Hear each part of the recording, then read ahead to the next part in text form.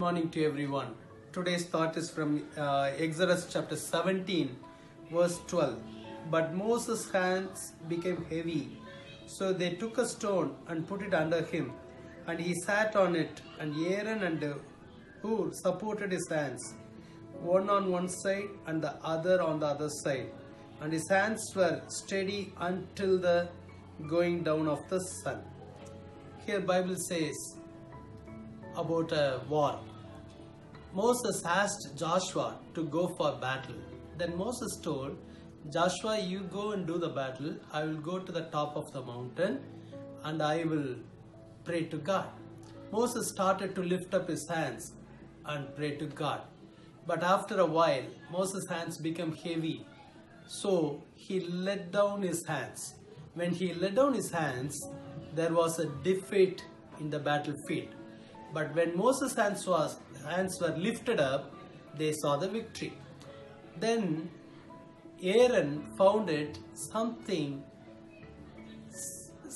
behind these hands. Whenever the hands are lifted up, there is a victory. The lifting up hands represents prayer. But Bible says when Moses let down his hands, there was a defeat. As long as your hands are lifted up towards heaven, you will see the victory of God. Sometimes we became very tired in our prayer life. Sometimes we couldn't pray. Sometimes we don't want to keep lifting up our hands. Sometimes we think, what's happening over there because of I'm lifting up hands? Actually, when Moses started to lift up his hands initially, he did not know there was a victory in the battlefield. But later on only he came to know something's happening whenever I am lifting up my hands. So I want to encourage you this morning.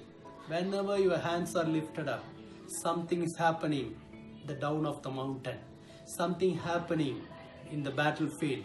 What is that something? Victory of God. So never give up. Never give up.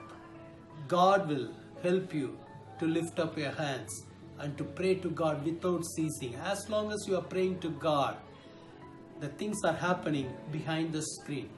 Okay, you may not see, you may not know, but victory is happening. But the enemy is destroying by the power of the God. So do not give up your prayer. Shall we do a word of prayer? Lord, help us to lift up our hands continuously, Lord. Lord, we believe that something is happening as long as we are lifting up our hands towards heaven. Lord, encourage your children to pray without ceasing, Lord. Thank you, Lord. I bless them in Jesus' name. Lord, thank you, Holy Spirit of God. Thank you. Fill them, Lord. Let them see the victory of God. Lord, let every power of the enemy be destroyed. In Jesus' name.